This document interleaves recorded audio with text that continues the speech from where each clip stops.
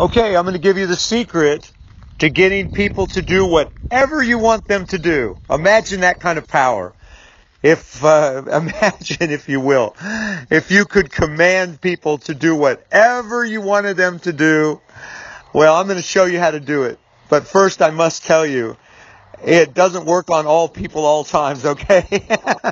There's a lot of people that you're never going to be able to get to do what you want them to do, okay? So you've got to have enough leverage with the right people. They have to be the right people. You have to have enough leverage with them. If it's a prospective buyer, you have to put them through a series of qualification steps that they have to go through to prove that they really want what you have. To get leverage with them, to be that trusted advisor, not just some salesperson. So your positioning is so vitally important. Because if you're just perceived as just another salesperson, then you're never going to get them to do anything. And if they do budge, they're not going to budge to the extent that you need them. They're not going to come in at the highest level that you need them to come in or whatever. So, but I'm going to give you some techniques or just I'm going to give you a story that does illustrate this. How about that? So, this is one of my greatest sales stories, and I hope you'll think about it. I'm known as the Blue Jeans Millionaire because I'm the most average person you'll ever meet, and putting on a pair of blue jeans is dressing up for me. Right now I've got gym shorts on, t-shirt. That's how I like to dress. Sometimes around the house I just wear underwear. I mean, I am just a plain, ordinary, average person. I don't like dressing up or anything like that.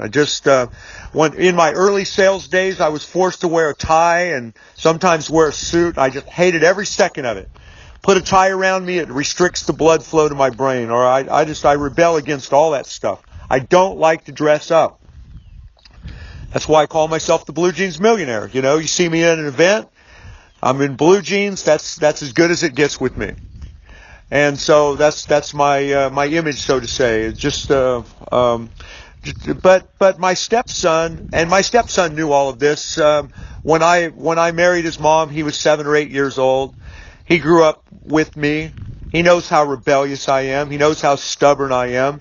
And when it came time to him getting married, he knew that 4 or 5 years earlier at his sister's wedding, I was the one guy that didn't dress up. I wore a cheap suit, where all the other guys wore tuxedos. When his sister Tammy got married, I was just wearing a cheap suit. And so I stood out. And he didn't want that. He wanted me to dress up. He wanted me to wear a tuxedo to his wedding. And so 9 months before he got married, he said, TJ, you know I expect you to wear a tuxedo at my wedding. And I said, no way. I'm not going to do it. Sorry. I'll wear the same suit to your wedding that I wore at your sister's wedding. And he goes, no, that's not acceptable. He goes, I want you to look just like the other guys. They're all going to wear tuxedos. I want you to have a tuxedo too. I said, nope, I'm not going to do it. Don't ever ask me again. I will not wear a tuxedo to your wedding. Ever, ever, ever. And I thought that was just going to be the end of it. Well, it wasn't the end of it. And the punchline is, I'll just give you the punchline now. My timing as a comedian or whatever sucks, but the punchline is I did wear a tuxedo to his wedding. 9 months later, there I am. I've got all the pictures to prove it. He's got them all hanging up on his wall. There I am with his father and his wife's father, and we're all wearing tuxedos. So how did that happen? How did he get me from that point of saying, well, first of all, he had leverage over me, okay? I love him, okay? I love him. He's my stepson. And I love him dearly. And one of the most important people in my life. And so he had that kind of leverage with me. You can't, if you don't have any leverage with somebody, you can't get them to do anything. And again, with salespeople, when we're talking about sales, to be perceived as just a salesperson, oh my God, there can be no worse thing. People don't respect salespeople. They don't appreciate them. They hang up on them. The whole sales profession has such a bad meaning to it, a nasty odor to it, if you will. Nobody respects or admires a salesperson. So you have to become that trusted advisor, that expert, if you will. Not a salesperson in a traditional way. You have to kind of disguise that, and you have to have good positioning here. That gives you leverage. People want to do business with a trusted advisor, with an expert, with a professional, with somebody who has the goods, with somebody that they have respect for. So the relationship factor and the positioning factor are everything. If you don't have that, you're never going to be able to get anybody to do anything you want them to do, and you're always going to be frustrated. You're always going to be frustrated because people are going to say no to you. They're not going to return your phone calls. They're going to treat you poorly. They're going to hang up on you, yada, yada, yada. When your positioning is good, when you have that kind of leverage, and when you run your prospective buyers through a series of steps that ultimately lead them to you when they are ready to buy, that's the way I do things. The only people that I talk to, unless it's a serious customer service issue, because I will step in on those deals all the time. Well, all the time, like I have so many of them. Oh man, oh my God, no, but on those kind of deals, I will step in. But other than that, and even those deals have to be scheduled. Those are appointments that have to be scheduled with me. I don't just call somebody up. And you shouldn't either.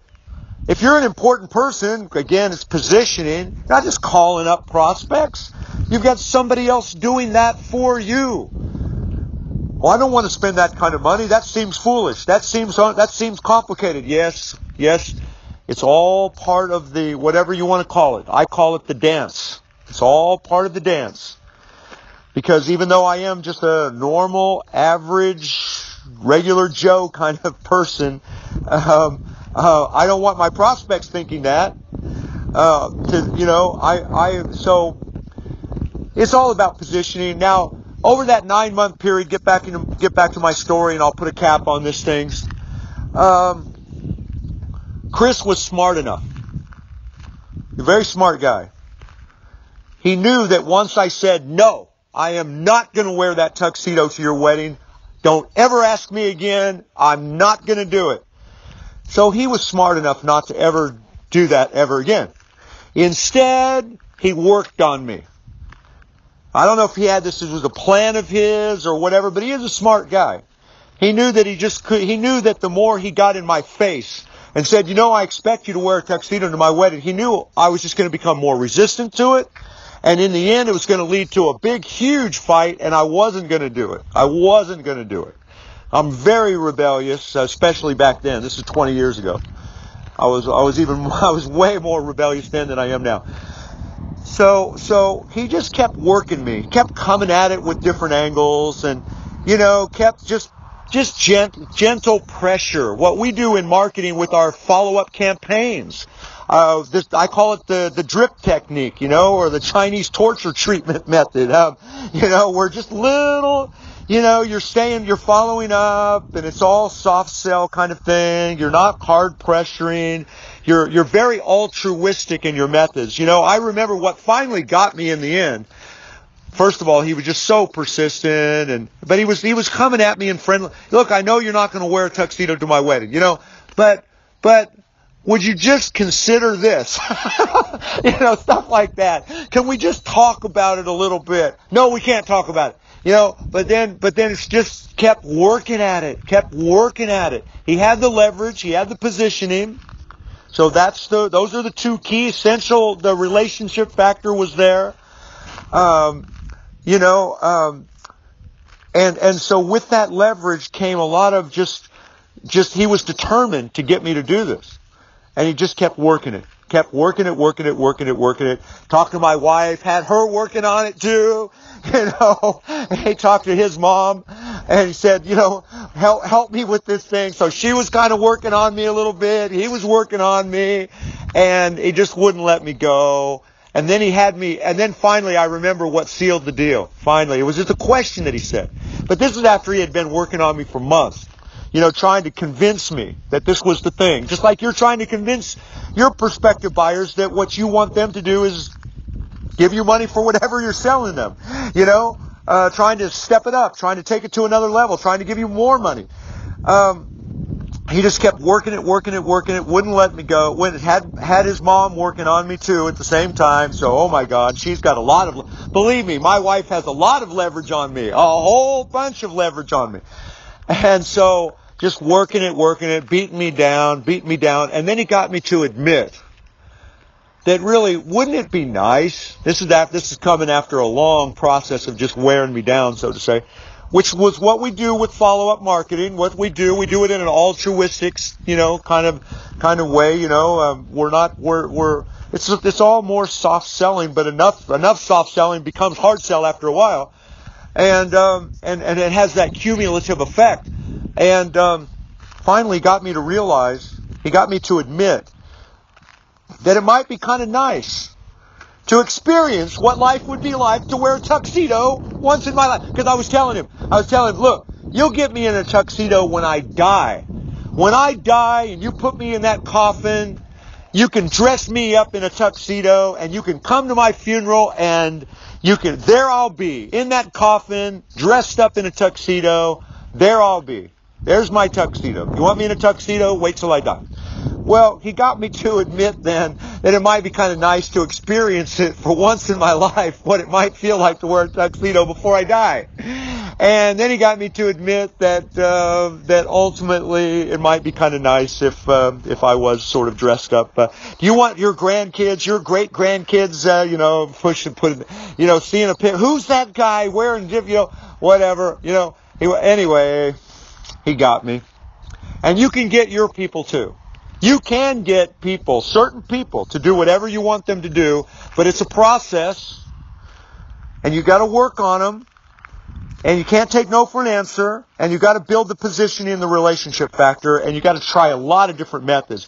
Well, the smartest thing about follow-up marketing is you come at them different ways, and you just keep that constant pressure on. So, hope something I've said makes a difference. We're all trying to get people to do what we want them to do, and being a salesperson is the worst positioning you can possibly have. And chasing after people. You want people that are setting appointments for you, opening the door for you. You want systems and processes that bring the best people to you, that the people that are searching for what you have to offer and all that kind of stuff. So, hope something here has helped you. I hope you benefited from this. I hope you'll think about my story. And if you're one of my clients, thank you very much. And I'm teaching you how to do all of these things that we've talked about with positioning and having people set appointments for you, and structured selling processes that include a lot of follow-up. If you're not one of my clients and you want to see what we're doing, click on the link below. And thank you very much.